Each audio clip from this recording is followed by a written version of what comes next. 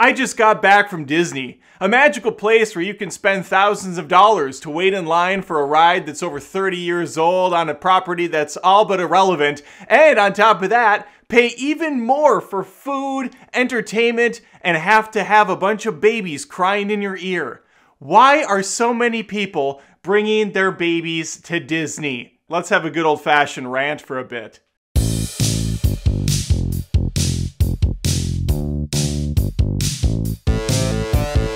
Before I begin, if you love movies and entertainment in general, please feel free to subscribe to the channel here, Adam Does Movies, as I post multiple movie reviews, rants, roasts, live streams every single week, all in the movie spectrum. So, let's jump in with that out of the way.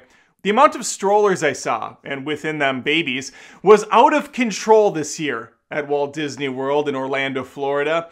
I took my family, my wife, my two kids, and by kids I mean a 14-year-old and an 11-year-old, an appropriate age to take to the parks, I believe. What I feel personally is not an appropriate age to take to these hellscapes are kids 5 and under. Or let me even put a caveat on that. Children that are unable to walk the parks and maintain their emotional resistance for the majority of the stay. Nigh the entirety of the stay.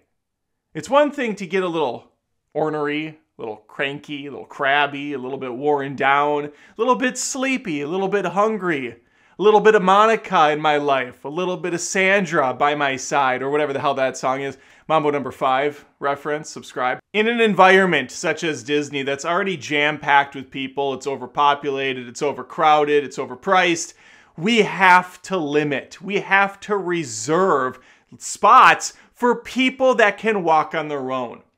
This year, I'm getting hit on every single side like some sort of a Mickey Mouse gangbang by different fucking strollers. Babies and strollers to the right, babies and strollers to the left, to the front, to the back. It's a human centipede of strollers, and I hated it. And the Karens driving these things get all pissy if you try to cut in front of them because they're pushing an RV. Ma'am, I don't want to be stuck behind a convoy of strollers. I'm trying to get to shitty Space Mountain that feels like it's going to break every time you go on it now because it hasn't been updated and the thing runs on sticks. I'm trying to get into that virtual queue for Tron. Oh, don't worry. I signed up for it at 7 a.m. My arrival time? 3 or 4 p.m. in the afternoon. I hope I don't have anything better to do than sit in my ass with my dick in my hand waiting for that line to open up. Oh, and once you get into the virtual queue, once you get into the actual queue, you have to wait another hour and a half. Isn't that magical? Let's stay focused on the kids. Here's the deal. I get it. I'm a parent.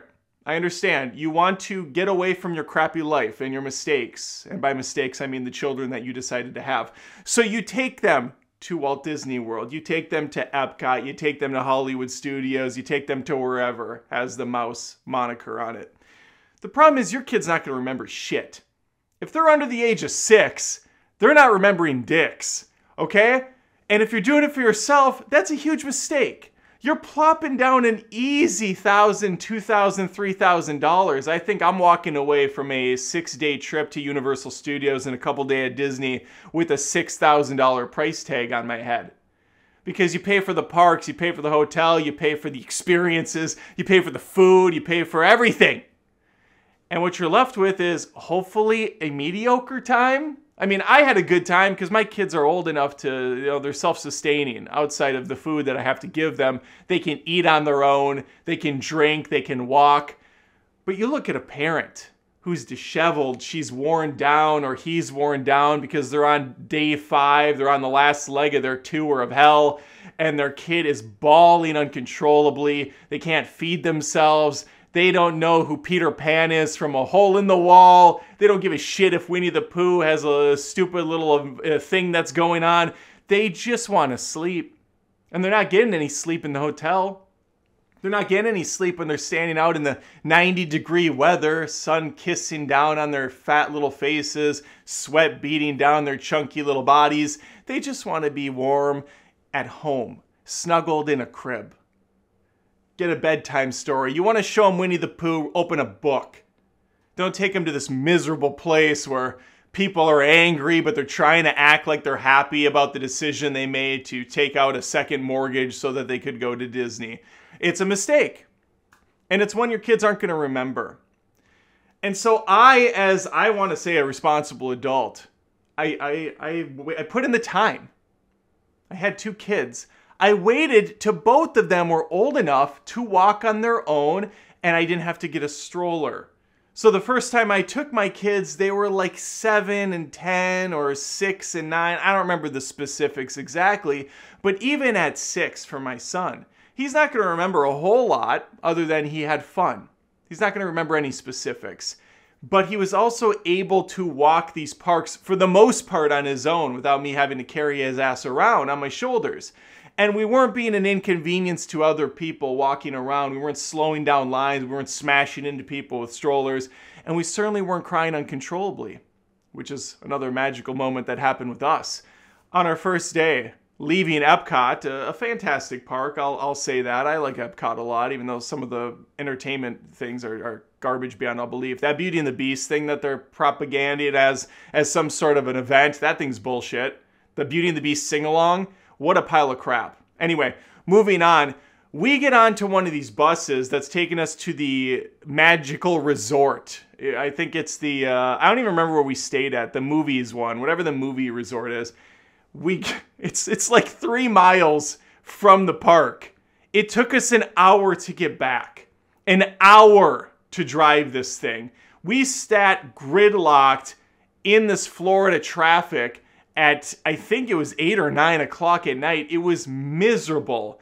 And on top of that, this woman has 2 babies, 2 little cute, chunky, fucking dumb babies that she's bringing on this thing. She's a super nice woman who made a super bad mistake. A mistake that now I had to deal with because she takes these little shits on the bus. There's nowhere to sit. I'm sitting down. I got my daughter next to me, my son, and my wife. And this woman has nowhere to go. So being a gentleman, or at least attempting to, I say, hey, ma'am, why don't you sit in my spot? Why don't you take my seat? She's got 2 kids that she's got in her arms. She thanks me. She sits down. It's either that or have her stand right in front of me with the babies, so might as well make them more comfortable. I go down and I stand. I hold on to one of the little handlebars. And this entire 1-hour trip of not moving is just filled to the brim with crying twin babies. Every second that goes by, I can hear my wife's brain getting more and more pissed that I gave her that seat, so she has to sit an earshot away from these babies. Bottom line is, not only did she make a miserable experience for herself, she made a miserable experience for the rest of us on that bus, because that's the ambience we had to listen to when we're all tired, worn down, ready to get to bed. We have the babies crying. And this can be heard throughout the Disney park, the Magic Kingdom, that's filled with babies crying from ear to ear, from the tops of the mountain to the endless seas below. You're on the Pirates of the Caribbean, there's a baby crying. You're on It's a Small World After All, you're crying because that ride's frightening beyond all belief. It doesn't matter. And people will take their kids anywhere because they're just desperate. They're so desperate to get out of the house and to go experience something for themselves. I had a dad who brought his newborn baby into the Bourne Identity thing at Universal Studios.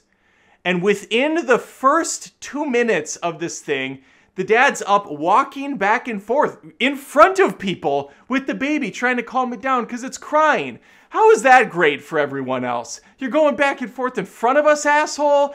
Get out! Eventually he did, because I think he felt the shame that he should have felt for making the choice to bring his baby in there, and then secondly, for cutting everybody's experience off. That's a great thing, by the way, that Bourne Identity experience at Universal. Fantastic show. You should check it out. Bottom line is this. You're spending thousands of dollars. You might have to take a flight. You might have to do all this stuff. And for what? To what end? To listen to your kid be miserable, not just at the park or back at the hotel, but for the next several days, possibly weeks after you get back home, because you threw this kid into a whirlwind. You threw this kid into a fucking tornado.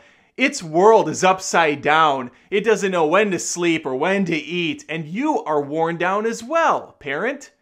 Don't take your 3-year-old to Disney. Sure, they might know all the lyrics to Frozen. Just put on Frozen again at home. And in 2024, you are spending hours of your time just doing a meet and greet. What's your kid do during that? Sit on the phone? Oh, how fun, how great, how grand of a time that is. No. Hold off on it. Wait until they're older. They will appreciate it more, and you will appreciate it more. Granted, by 2030, you probably will be waiting 4 hours to go on a crappy-ass Dumbo ride or a teacup spin because it's just never going to end. People will keep going. They'll pay whatever they have to get into these stupid parks, and I'm one of them. I'm one of those suckers. But the good news, fam, I don't have to be miserable waiting in line because I don't have a toddler on me. Or 3. All right, let me know your thoughts on this. Do you agree? Do you think maybe it's about time that some restrictions were put on parents to say, hey, if your kids are this young, maybe we have an area for you to go be miserable in together. And it's just going to be a pile up of carts, just a pile up of strollers and changing tables and diapers and baby powder and pacifiers and all that miserable stuff. You guys can just be miserable over there. Because right now you're clogging up the bathrooms, you're making it smell, you're doing unsanitary things with your children because there's nowhere to change them or feed them, and it's just a nightmare. It's too much. And of course there's going to be exceptions. There's going to be cases where, oh, your family's going on the trip and they invited you and they're going to be paying for it. So yeah, sure, I guess throw your baby in the mix and see how it shakes out. but even if you're not paying the bill, even though you're not footing it maybe, you're still paying for it at the end of the day. You're still paying for it somehow. Okay, those are my thoughts. Let me know. Please like the video if you had a good time. Comment below. I want to hear what you have to say about this. Maybe you are one of those parents that took your kids and it was perfect, even though they were only 1 year old, because it wasn't for them, it was for you, and you bit the bullet and it worked out, and bravo, that's a rarity. You are a unicorn. Let me know. Subscribe if you haven't. I post tons of movie content each and every week. This is a little bit of a special aside because I did just do the Universal and Disney trip with my family, so I have a lot of content on that for January, and January is a shit show for movies anyways. It's a dumping ground for bad movies. All right, that's all I got. Hopefully I see you next time. Take care.